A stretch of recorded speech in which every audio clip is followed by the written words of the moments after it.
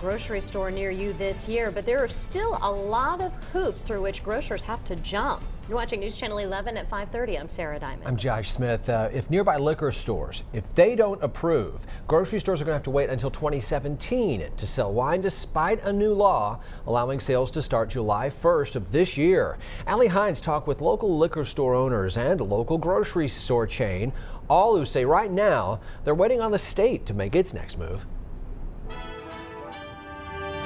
As the way the law is now, grocery stores within 500 feet of liquor stores must get consent from those liquor stores to begin selling wine in July. If the liquor store doesn't give consent, the grocery store must wait until 2017, 1 year after the referendum takes effect, to start selling wine.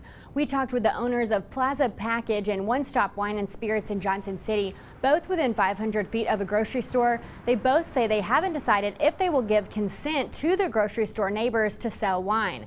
Before that decision can be made, though, the grocery stores hoping to sell wine must send in an application with the state. But as of now, the state hasn't made the application available. Once the state releases the applications, the grocery stores will apply and the liquor stores within 500 feet will be notified. And all of this has to happen by July 1st.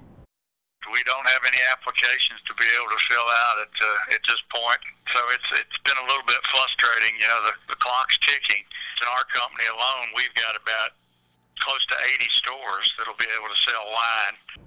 The grocers have to get approval with both their city and the state.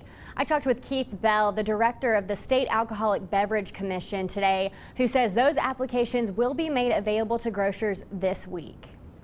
Allie, thank you, Bell. The head of the state ABC said the state is working under the assumption that up to the top 500 stores will apply to sell wine between now and July 1st.